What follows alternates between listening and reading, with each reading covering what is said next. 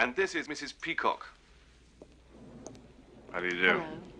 Yvette, will you go and check that dinner will be ready as soon as all the guests have arrived?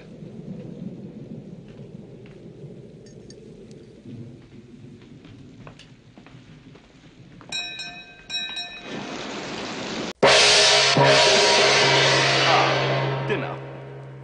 I'm sorry. I'm a little accident prone.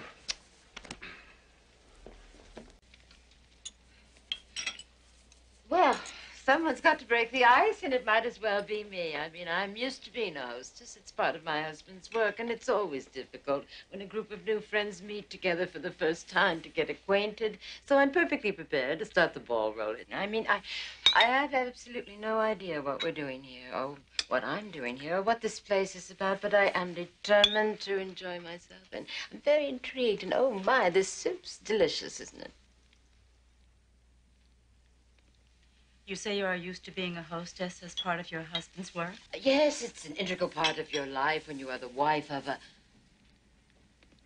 Oh, but then I forgot. We're not supposed to say who we really are, though, heavens to Betsy, I don't know why. Don't you? I know who you are. Aren't you going to tell us? How do you know who I am? I work in Washington, too. Washington, so you're a politician's wife. Yes, I am. I need a drink.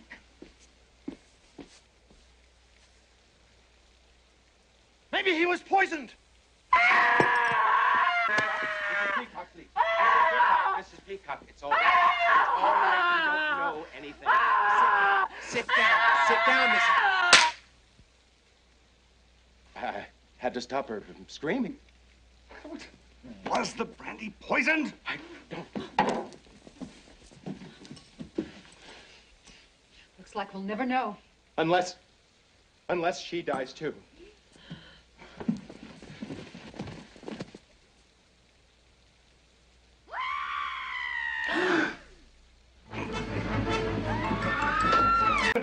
The murderer ran across the hall to the study, picked up the rope and the lead pipe, ran to the billiard room, strangled Yvette. Ran to the library, hit the cop on the head with the lead pipe. Then, coming out of the library, the doorbell rang. It was a singing telegram. The murderer picked up the gun where Yvette dropped it, ran to the door, opened it, recognized the girl from her photograph, shot her, and then ran back to the cellar. The cellar! Yes. But Colonel Mustard wasn't in the cellar. No. But you were. So? You murdered them all. You were the person who was missing when the cook and Mr. Body were murdered. And the cook used to be your cook. Don't you remember your fatal mistake? You told us at dinner that we were eating one of your favorite recipes. And monkey's brains, though popular in Cantonese cuisine, are not often to be found in Washington, D.C. Is that what we ate? Why would I have murdered all the others? Obviously, in case Mr. Body had told them about you. So it was all nothing to do with the disappearing nuclear physicist and Colonel Mustard's work on the new fusion bomb. No, communism was just a red herring. Mrs. Peacock did it all. There's no proof. Well, the gun is missing. Gentlemen, turn out your pockets. Ladies, empty your purses. Whoever has the gun is the murderer. Very well. What do you propose to do about it? Nothing. Nothing. Nothing at all. I don't approve of murder, but it seems to me you've done the world a public service by ridding it of an appalling blackmailer and his disgusting informers. But the police will be here any minute. What happens then? Why should the police come? Nobody's called them. You mean? That's right. Now, I suggest that we stack the bodies in the cellar, lock it, leave quietly one at a time, and pretend that none of this has ever happened. Great idea. I'll leave first, if you don't mind. Be my guest. In fact, I think we all owe you a vote of thanks.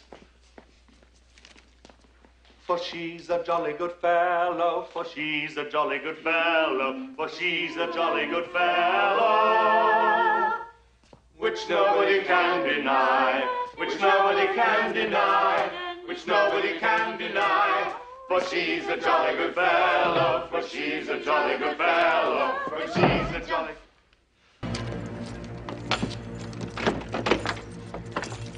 Oh, Mrs. Peacock.